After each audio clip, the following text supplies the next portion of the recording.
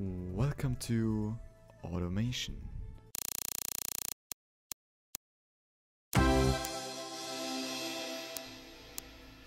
So yeah, this will be a new Let's Play series which will be releasing every Friday and thus replacing City Skylines on Fridays at least. So yeah, the game is about, it says it right here, the car company tycoon game. I don't know too much about this game actually. I have not played it at all yet, so we are going to look into it right now. So we have tutorials, challenges and sandbox. So it's still, by the way, in development, so yeah, we don't have any campaigns yet in this version right here. But we are going to check out tutorials first and kind of look what the game is all about, because I don't really know too much about it yet. Okay, we have a YouTube video here. That seems to be everything. Okay, so let me look into challenges maybe next.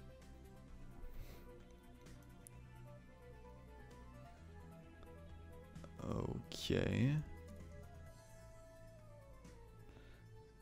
So yeah, we can check out engine scenarios, car scenarios. You can create some. We can engine scenario generator. Okay.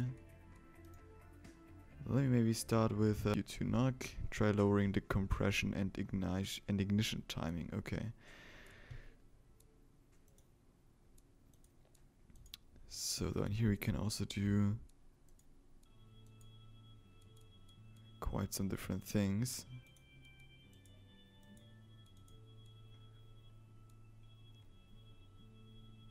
Oh yeah, here we do also have some few car stats. Okay.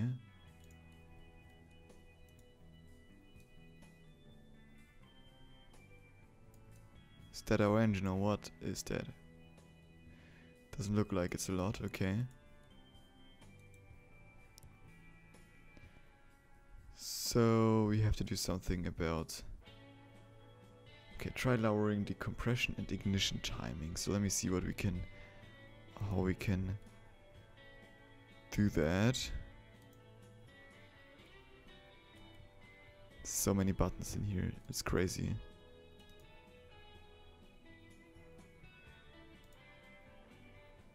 Yeah, here we could potentially change something.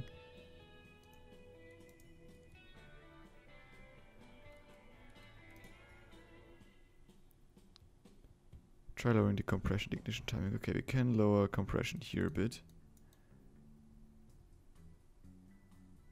Oh, we already completed it. Okay. That wasn't too hard. I mean, the UI definitely takes a bit of getting used to. Yeah, let's see how things turn out. So here we have some things, green and red and yellow and light green.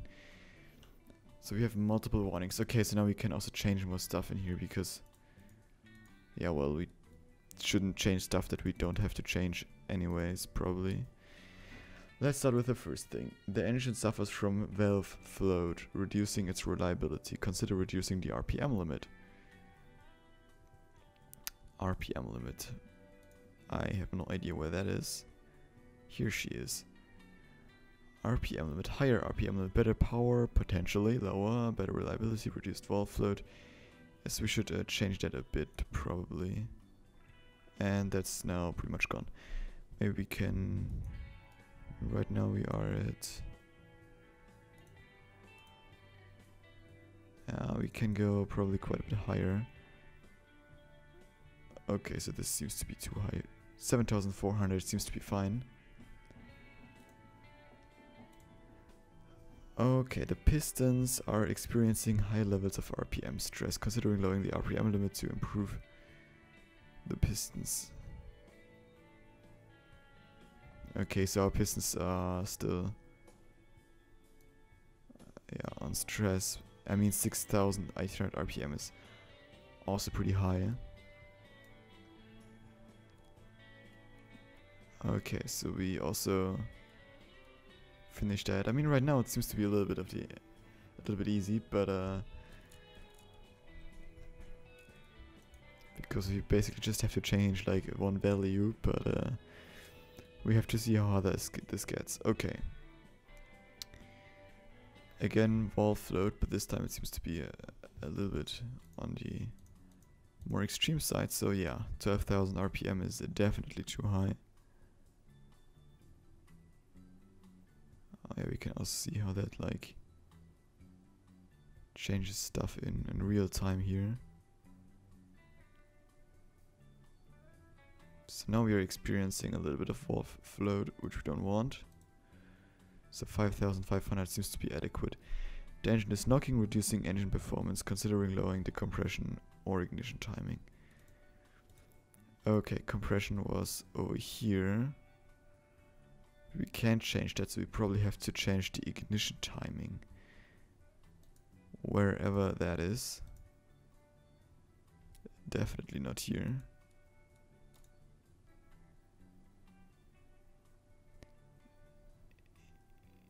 Ignition.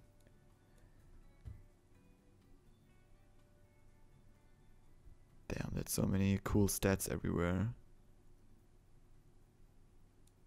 I mean, I'm not much of a car guy myself, so I don't know too much about all of that stuff, but still interesting clicking a bit around nonetheless.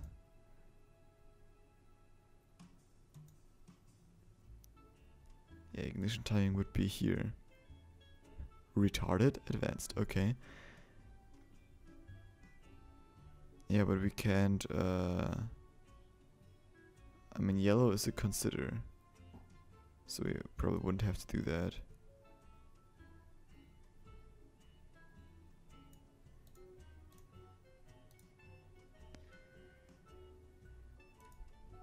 Yeah, can we still do testing?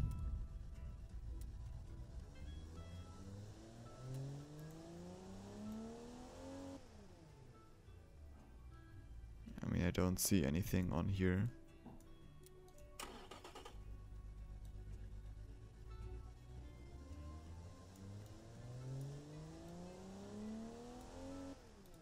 Okay.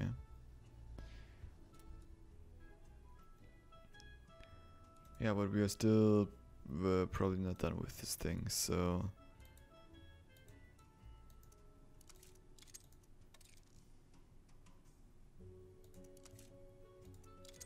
Oh, we just changed something here.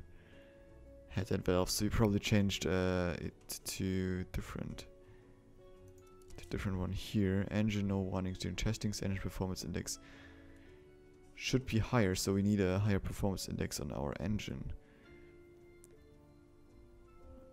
I mean, looking at this... Oh, so going for this down here seems to be the better one. But that is more expensive, so let's go with the medium one. And now we can maybe, yeah, now we can push up the RPM limit a bit.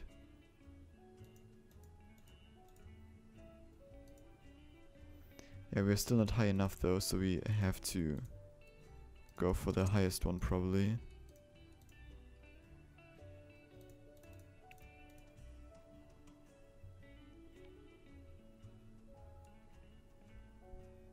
Yeah, we're still not quite there yet, so we don't have any warnings. But we still don't have enough performance. So somehow we have to get a bit more performance out of this thing.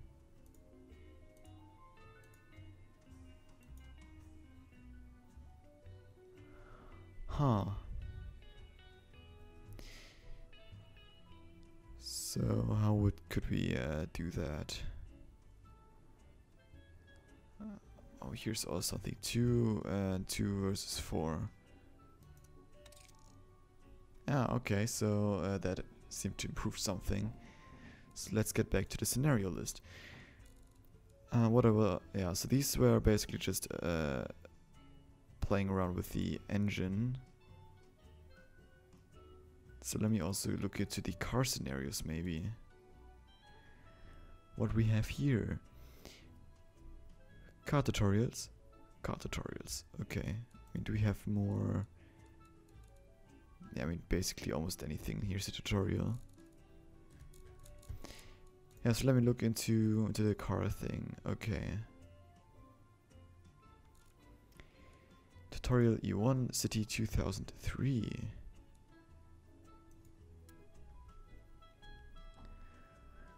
I just want to also check into that.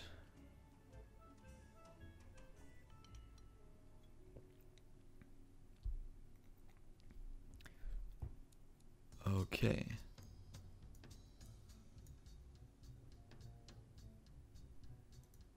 Oh wow, we do have quite some things over here. Squad stats 60% eco, blah blah blah.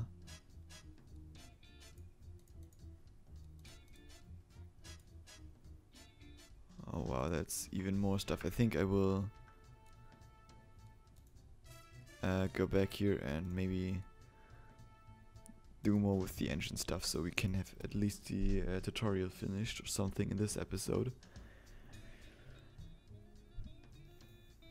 Okay, so we do have quite a few problems here, so yeah. We should very likely just limit or turn down the RPM limit again a bit. I mean, we are at just 6,000 here, but we are still having tons of problems here, so we do need a better pistons, that's for sure. Heavy duty cast or forged? That's not a big question.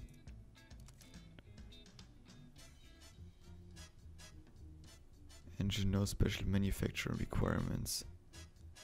Requires forge works, yeah, but that's what all of them do.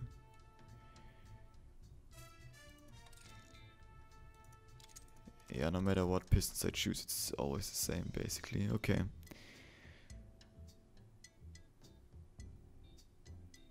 Yeah, let me go with the medium ones for now.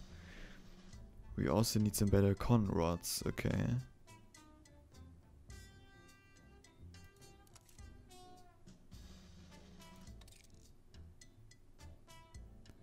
Yeah, that seems to be cool, but we also, yeah. Let's go for the best pistons here. Cast iron versus forged steel flat plane. Yeah, on the crank is at 2%, what is probably stress.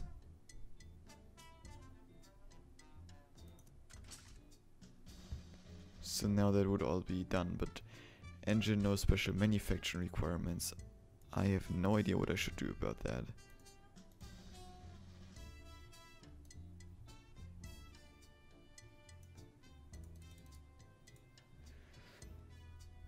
Okay.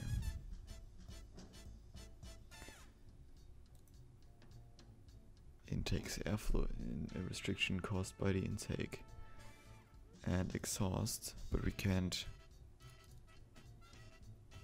do a lot about all of that. Okay. Yeah, special manufacturing requirements. So probably we do need something special about something here.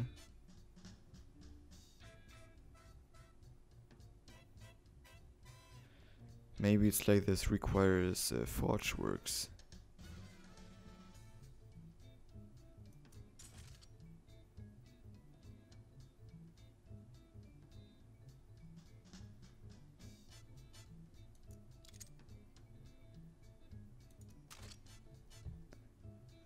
Okay. Oh, so now we, yeah. Okay. That was definitely the thing. But now we have problems with our pistons and stuff again, and the con rods. Okay, so we just had to lower that a little bit. Okay. I mean, I was kind of totally overwhelmed at first, but now I have the feeling that I'm getting into the UI here a little bit at least. So now we just have to get no engine warnings. The engine is running too rich, reducing engine performance. Consider running a leaner fuel mixture. Fuel mixture compression. And a question mark, which doesn't do anything. Okay. Higher compression, more power, better fuel economy, potentially. Better fuel efficiency, lower compression, much lower octane.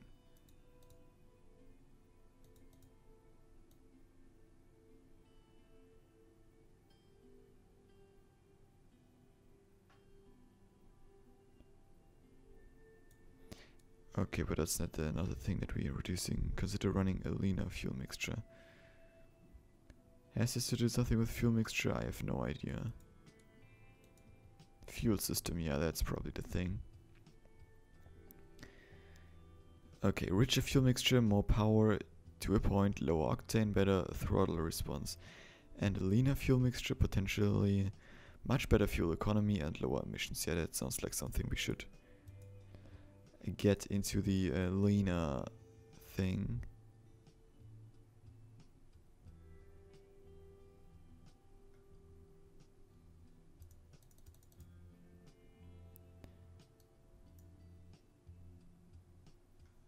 Okay, so we are definitely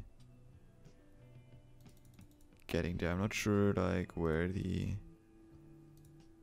point is. So here it seems to be at 12.3. Okay. The engine is knocking, so yeah, we should do something about the wherever that is, about the compression or ignition timing. Oh yeah, here it is. Duh. Okay, so that's now getting into the better territory. Alright. So we also completed that one. So let's get to the last A section tutorial. And with that also led to the last kind of thing for this episode. Okay, engine, no special manufacturing requirements and no warnings during testing. Oof, intake valves, headers.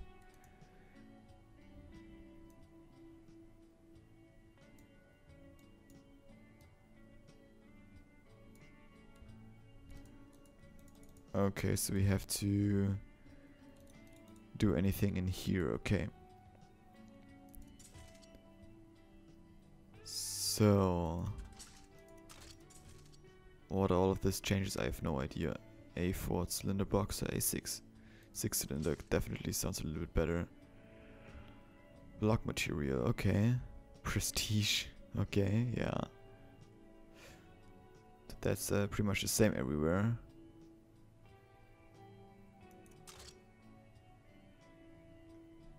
Yeah, let's go for the best one, obviously.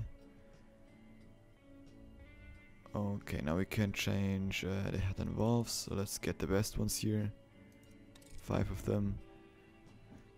Head material, so let me just take ALSI again. Probably like aluminum, silicon, something, I have no idea.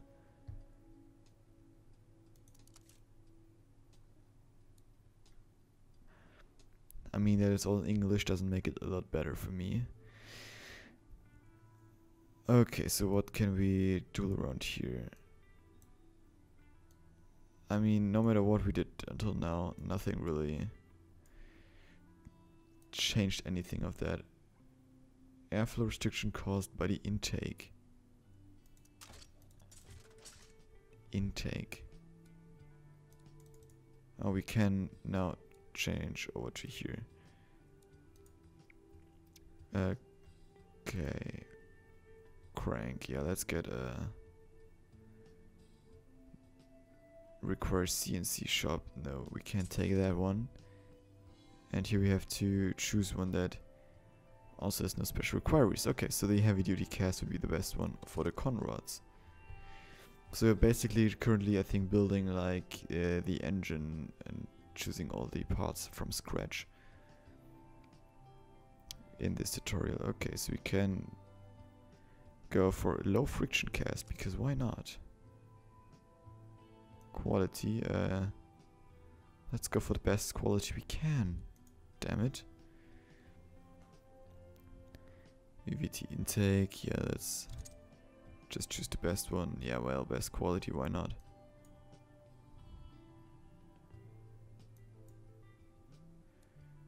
Okay.